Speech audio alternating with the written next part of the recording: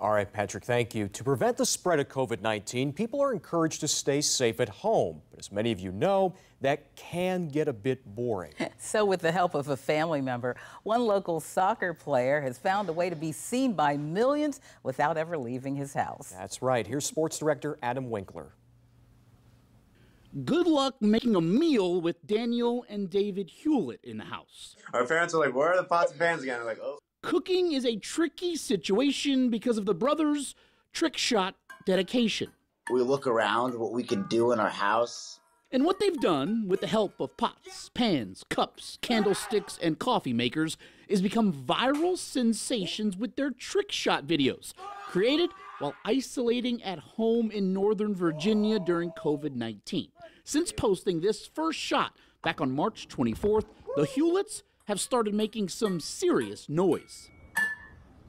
Woo! It was kind of like, give us something to do. We both aren't really big into video games, so we really didn't have much else to do other than school.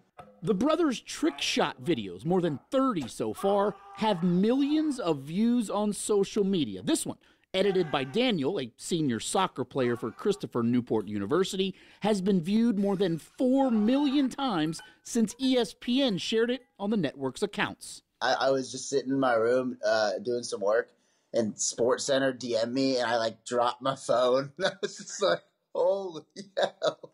Luckily, the phone wasn't harmed when he dropped it, because this, along with all of this, pots and pans and plastic cups and ping pong balls, have helped the brothers become trick shot masters. But there is one other thing they need. The main thing is patience. After 3 hours of doing the same thing, not going insane.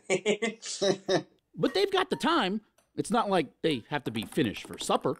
Since our parents know we're doing it more, and it's a little bigger, we can plan our dinners around it if we need them a little bit. Or they can always make their own meal. For the Chevrolet Sports Report, I'm Adam Winkler.